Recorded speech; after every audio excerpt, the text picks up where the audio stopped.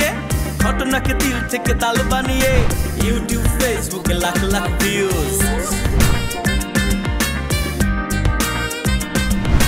রাতারাতি যত সব গজিয়ে ওঠা নানান রকম সব ব্যাঙের ছাতা তাই শুধু বেশি বেশি নিউজ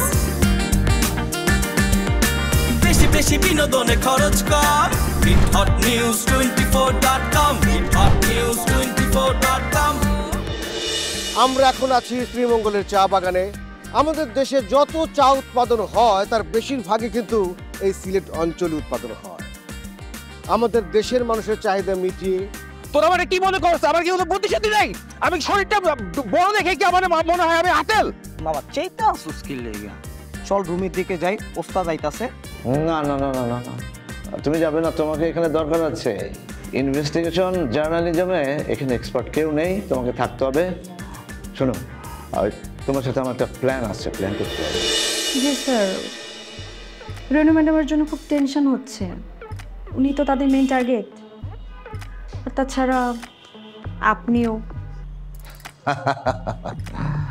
আমাকে নিয়ে নো টেনশন কারণ আমি তো অফিস থেকে বেরই হচ্ছি না মানে আপনি বাসায়ও না না বাসায়ও না আমি কোথাও যাবো আমি অফিসেই থাকবো হ্যাঁ এসো এসো এসো হ্যাঁ বসো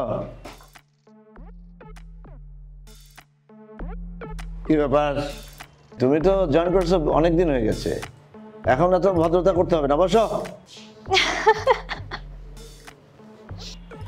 কি এই মেয়েদে হাসতে হাসতে ব্রেক ফেল করলো আরে তোমরা হাসছো কেন কি বিষয়টা কি আমি তো বুঝলাম না স্যার এখানে তো আর বসার জায়গাই নেই ও চেয়ার নেই সরি আমি বুঝতে পারিনি আমি আরো ভেবেছি যে তুমি ভদ্রতা করে বসছো না আর ভদ্রতা করলে তো মাটিতে বসে পড়তে তাই না চেয়ার লাগতো না স্যার শ্রেয়সী তো পরীক্ষায় পাশ করেছে ওকে ট্রেনিংও দিয়ে ফেলেছি যাতে প্রেজেন্টেশনটা ঠিকমতো চালিয়ে নিতে পারে বাহ তাহলে তো একটা ঝামেলা থেকে এখন বেঁচে গেলাম ওদিকে পারিজার বাবাও অনেক অসুস্থ তাকে ছুটি দিতে হয়েছে কংগ্রাচুলেশন শশী থ্যাংক ইউ আপু কিন্তু আমি তো চিন্তা করছি অন্য একটা বিষয় নিউজের সময় যদি এরকম হাসি পেয়ে ব্রেক ফেল করো তাহলে তো লাইফ শেষ না স্যার এমনটা হবে না শিওর তো এরকম ঘটনা হলো কিন্তু চাকরি নট আচ্ছা এবার তোমরা যাও জান্নাতের সাথে আমার একটু প্রাইভেট কথা আছে জি স্যার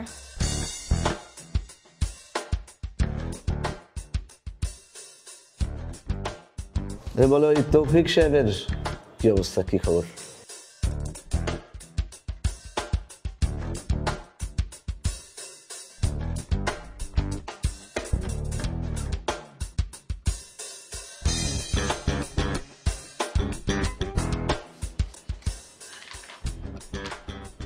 খারাপ কোনো খবর কেমনে যে কই সময় নষ্ট করে না টাঙ্গু সরকার বাইরের খাওয়া হয়ে পড়লে আবার বাইরেও পড়বো ফাইল টাইল দেখতে চাইবো জটলাই কইল ওদের দুইজনকে ঘনিষ্ঠভাবে দেখা গেছে মনে হয় প্রেমের সম্পর্ক হইব হইতেও পারে তার মানে তোমরা এখনো শিওর না হ্যাঁ তাহলে তো এটা বছরে বলা যাবে না কোনো মতেই না এমনিতেই অনেক চাপ যাইতেছে এর আগে মিয়া বাইরে কেউ এত চাপে ভালাইতে পারে নাই একবার হুকুম করুন ভাইজান ওই রেনু আর ওর চ্যানেল রে বোমা উড়াই দেই মোহাম্মদ এই মাথা গরম কুত্তাটাকে চুপ থাকতে বলো এখানে আমি নিভৃতে সময় কাটাতে এসেছি ওই কেউ শুনতে না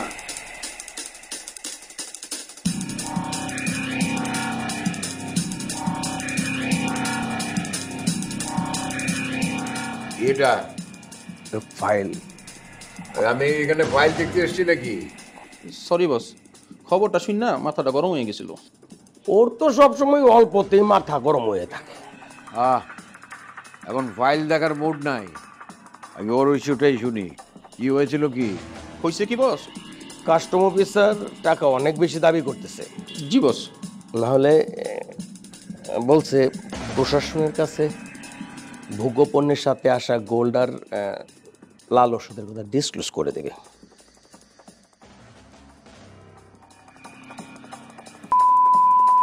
জীব অনেক লম্বা হয়ে গেছে না? আজমল রে বলো প্রয়োজনে জিপ কাইটা দিতে।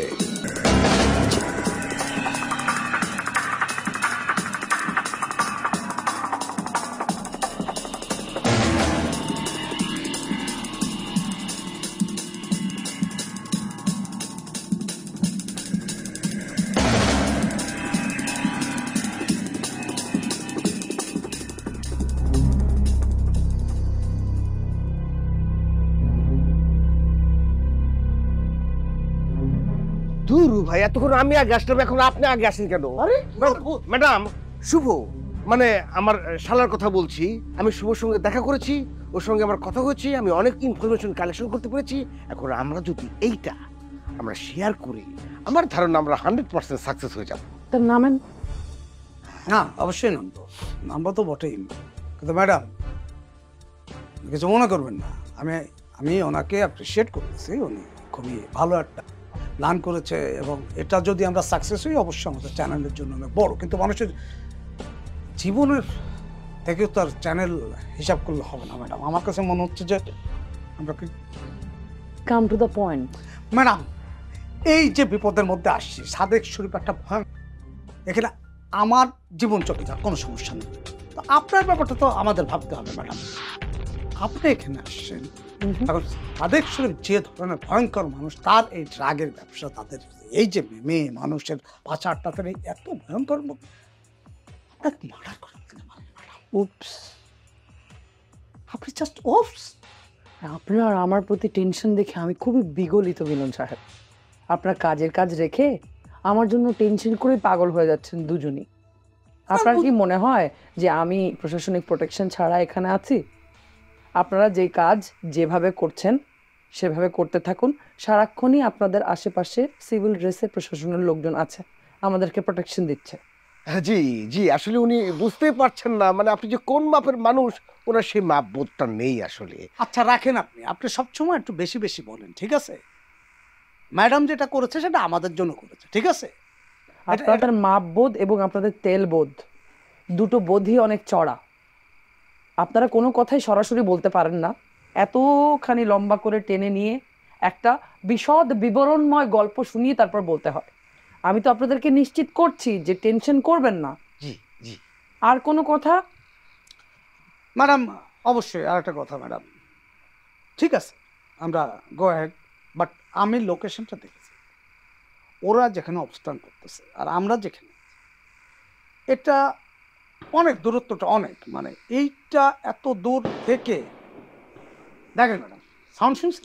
আরে বাবা, এখানে মানুষ আনন্দ করতে আসে। এখানে আনন্দ করছে না, এখানে গোলাগুলি হচ্ছে, আপনি কিভাবে বুঝছেন? আরে গুলির শব্দ আর বোমের শব্দ আর পটকার শব্দের মধ্যে পার্থক্য আপনি বুঝতে পারছেন না? এরা আনন্দ করছে। আপনাদের দুজনেরই মনে হয় ক্ষুধা লেগেছে, আপনাদের দুজনের ভাত খাওয়া উচিত। ম্যাডাম কি ভয় হচ্ছে না? আমরা কোথায় এসেছি? এটা পটকার আওয়াজ হচ্ছে।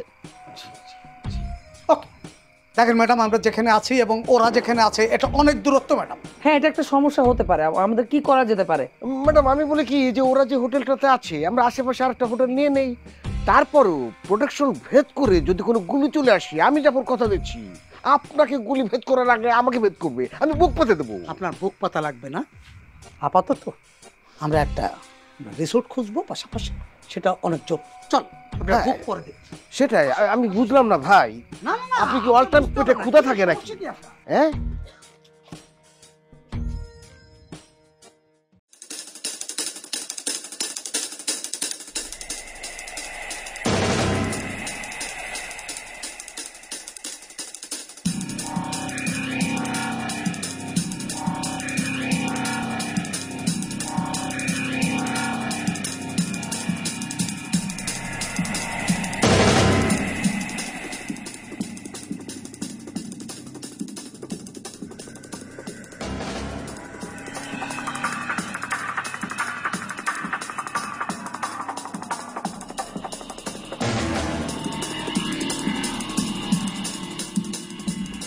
মোহাম্মদ কি মাথায় কোনো কিছুই ঢুকতেছে না, তাই তো? জি মিয়া, কি হয়েছে বলো? ইয়াসার এই বন্ধু হিটহটের সাংবাদিকের সাথে গোপনে গিয়ে দেখা করছে, অনেকক্ষণ কথাবার্তা বলছে। আমাকে জটলা দূর থেকে তা চায়া দেখছে, কিন্তু কথা শোনা পায়নি। তোমার মনে অনেক সম্ভাবনা উকি দিতেছে, তাই না? আমার তো মনে হয় ওই ছেলে রেনুর এজেন্ট। না না, এইসব কিছু না, অন্য কিছু হবে। মনে মনে মন কলা খাওয়া যাবে না। জল্পনা কল্পনা আমাদের লাইনে নিষেধ। ভুলে গেছিলাম মিয়া ভাই। আমি এই কথা তোমাকে আগে অনেকবার বলছি যে যখন মাথায় কাজ করবে না তখন ঘুমাবা, ওই চরকির মতো পাক পাড়তে থাকবা না। মিয়া ভাই তাহলে এখন কি করব? সবচাইতে গুরুত্বপূর্ণ অস্ত্র কি জানো? জি মিয়া ভাই, তথ্য। এই তো মাথা খুলতেছে। এখন বলো, সবচাইতে জটিল পরিস্থিতি কখন মনে হয়? যখন তথ্য আধাদি পাওয়া যায়। ওরা দেখছে কিন্তু শুনে নাই। ছবি কি তুলছে? সরকারে জিজ্ঞান লাগবো। ছবি থাকলে পাঠায় দিতে বলো। সাংবাদিকগুলার বাসা তো আমগো লোকজন চিনছে, তাই না? জি মিয়া ভাই, বুঝতে পারছি। এবার শুভ পোলাটারে যদি তার পরিবারের লোকজন চেনে তাহলে আমাকে কোনো টেনশন নেই। না চিনলে আজকের মধ্যে সমস্ত কিছু চেনার ব্যবস্থা করো। চরকির মতো শরীরটা না ঘুরাইয়া বুদ্ধিটা ঘোরানোর চেষ্টা করো।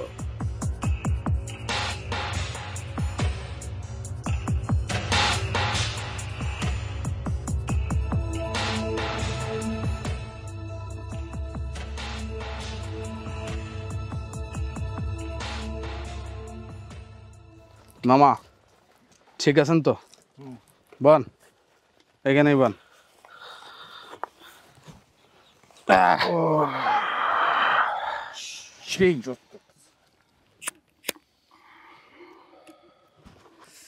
ওই বেটা, হেভি একটা এনার্জি আইছে না, একটা ভাব আইছে না শরীরে? উস্তাদ, এই এনার্জি থাকতে থাকতে চিন্তা করতেছি তাড়াতাড়ি যাইয়া সেই লেভেলে একটা পড়াশোনা দিই, এমনভাবে পড়াশোনা দিমু হালা করে আবার বিজনে বালামু। আমি বুঝামু যে আমি সব কাজে এক্সপার্ট, খানা পিনাও এক্সপার্ট, পড়ালেখাও এক্সপার্ট। এবার যদি হালা করে আমি রেজাল্টে পিছনে না করছি। পেছনে ফেলাও আর সামনে ফেলাও, কিন্তু ওস্তাদের কথা যেন ঠিক থাকে, তা না হইলে সামনেও পড়বি না পিছনেও পড়বি না, একদম সোজা মাটির নিচে ফালাই দিমু। এই মামা, সবসময় এই মোটা শরীরের মতো চিন্তা করলে হইব? ওলা একটা ভয় দেখাইতেছেন কে? হ্যাঁ, ও তো আমাকে লোক, আমাকে সারা কোনো জায়গায় যাইবো? ওস্তাদ, হাতি মামা, কোন আপনারা আমরা কত ভালোবাসেন, কত আদর যত্ন দিয়ে রাখেন না, কত এনার্জি দেন না, কত কোন দুঃখে আমি আপনাদের কথার বাইরে যাবো। কিন্তু আমার মাথার মধ্যে হাতি মামা একটা কথা খালি ঘুরপাক খাচ্ছে, একটা প্রশ্ন ঘুরপাক খাচ্ছে এই শুভ আর ইয়াসের ব্যাপারে। ওই আমার ধর। বাপ রে, মনের মধ্যে এত কথা আনাও যাবে না, চিন্তাও করা যাবে না। ক্লিয়ার?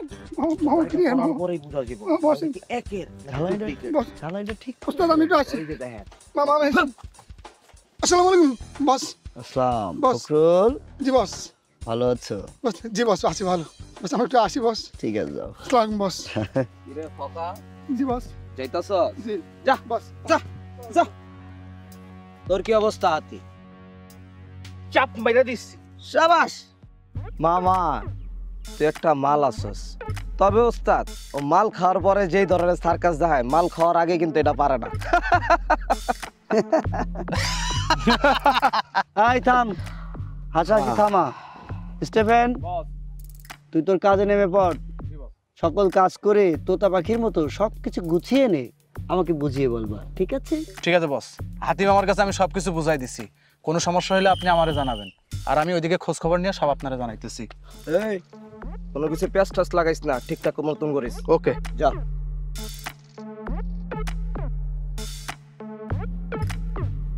হাওয়া একটা পিস। দেখছিস তাবরা,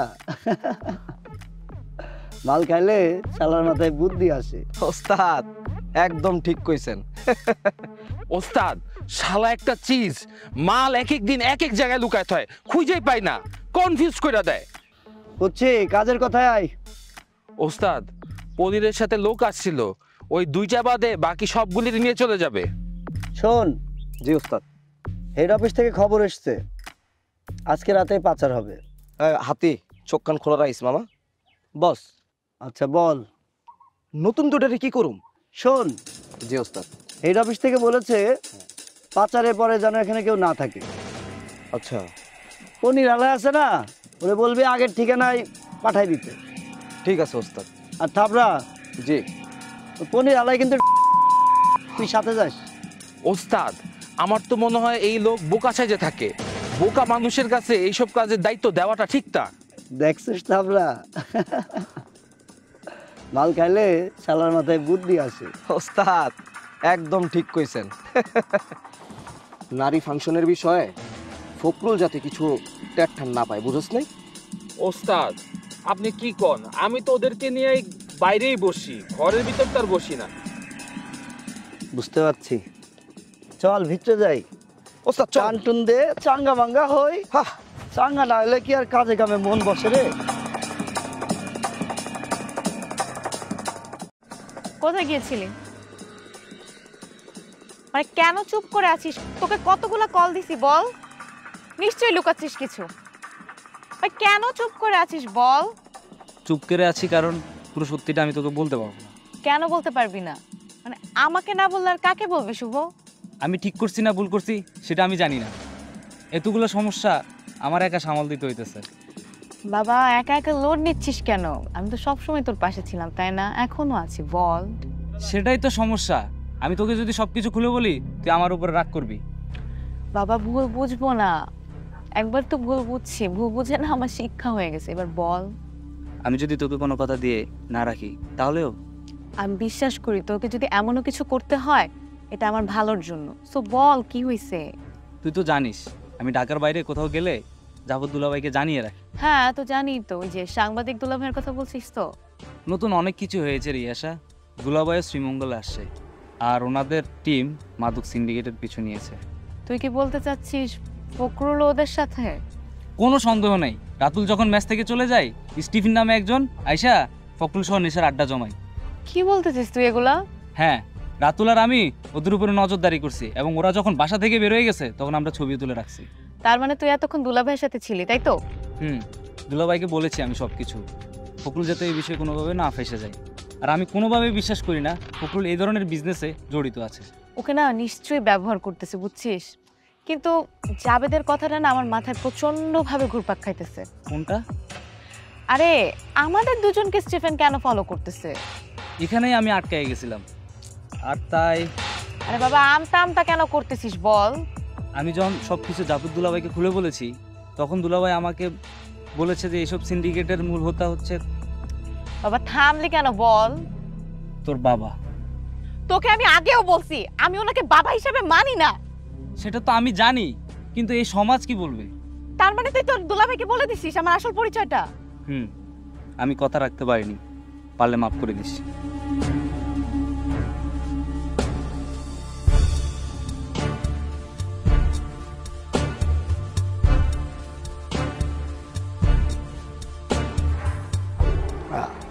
শুধু সমস্যা কি?